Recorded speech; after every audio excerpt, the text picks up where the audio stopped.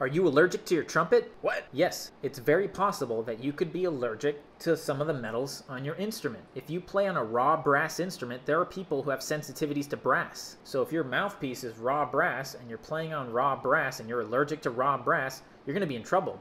The same thing holds true for silver or gold or any of these other metals. Luckily, there's so many options when it comes to mouthpieces and finishes for your instrument that this shouldn't be a problem for you. So if you start identifying that you're starting to get rashes or your hands are starting to get discolored or itchy, it might be the metal that's on your horn or whatever is on your horn.